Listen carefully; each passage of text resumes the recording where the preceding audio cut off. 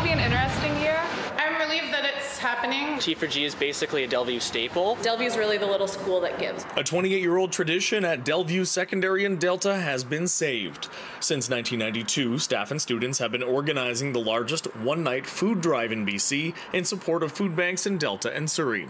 It's a tradition that nearly found itself in trouble due to the pandemic. We know that a lot of people are struggling, especially because of COVID. People are out of work, and we felt it was more important than ever that we made sure that we could make this happen, whatever it looked like.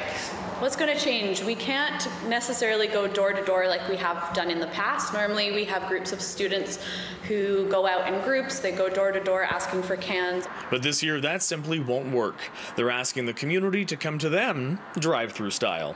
It was a big brainstorm session with a number of different staff members, all trying to come up with ideas of how we could make this work. Even once we decided on the drive-through drop-off, it took a lot of brainstorming to figure out what that was going to look like and the logistics and how we could make that work. Now, the idea for the drive-through is really very simple. The plan is to transform this staff parking lot into 4 lanes. That way drivers can come in through here, get sorted out in this area depending on what they're dropping off, and then drive on out the other side the same way they came in. When we heard that it was running, we were very excited to be able to help out our community, especially since so many people are going through financial hardships right now.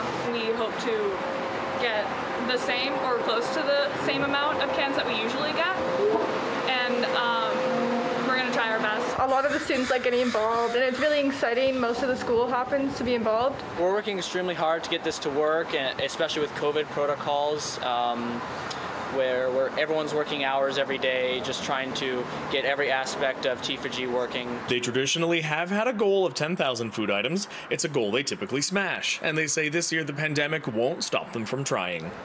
I am feeling optimistic, yeah. If you'd like to help out, mark your calendar. That drive-through opens at Delview on Wednesday, October the 28th at 4 p.m.